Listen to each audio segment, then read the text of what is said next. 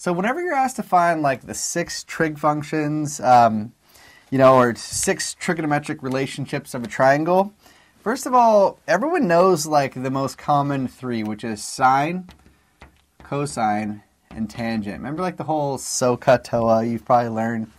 And this is like, you're probably wondering like, what is he even talking about right now? This has to do with relationships of the sides of a right triangle. So if I had a right triangle like this, right? There's my 90. And a lot of times I'll designate this as like angle A, B, and C. So that would be side A, lowercase, side B, and side C, right? By the way, the angles are always uppercase. The side lengths are always lowercase. So this angle A yields side A, and so on. So what this means is the sine will do always A. So cosine A, tangent A. Whenever you have the sine, cosine, or tangent of something, it has to be of an angle. You can't have like the sine of a side. That's not what this is about, right? You have to have the sine of an angle. And the sine is opposite over hypotenuse, which is O over H, right? So from A, what's opposite? You'd actually travel across the triangle opposite like this, and you'd get to side A. I'll do equals A over, and hypotenuse has to be C. Hypotenuse is always the opposite of the right triangle. Right? So the sine of angle A would be that over that. And in real life, they might be numbers. Like instead of A over C, it might be like 2 over 11 or whatever. So that's easy. Cosine is A over H, right? So of A, starting here, this is adjacent over hypotenuse. Adjacent is right here, means right next door. Why isn't it right here? Because that's already the hypotenuse. He already has a name. So this is A over H. The adjacent would be B.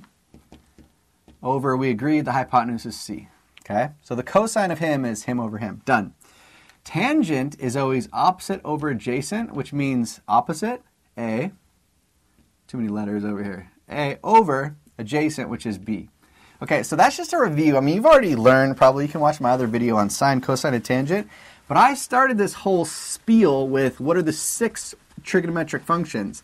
And actually, I recommend that you find 3, and then the other 3 of the 6 are just the reciprocal. So watch. Sine is O over H. Cosine, again, is A over H. Tangent is O over A. Well, the other 6, that's only 3 trig functions. The other 3 are the inverse of sine is cosecant, right? The inverse of cosine is secant, and the inverse of tangent is cotangent. Now, before we go on, this is mildly annoying. It looks like these would be related, cosine and cosecant. That's a little bit of like a curveball. Don't mess that up. The inverse of sine is cosecant. The inverse of cosine is secant. Now, the inverse, I keep saying that word like, okay, right, we agree. It makes me sound smart, but what is the inverse? It's literally the flip of. So if sine is O over H, cosecant is H over O. Right? So if the cosine is A over H, the secant is H over A. Similarly, if tangent is O over A, this is A over O. Okay, now that like I've confused most of America, let's do this with actual numbers. Letters are like sort of misleading, right?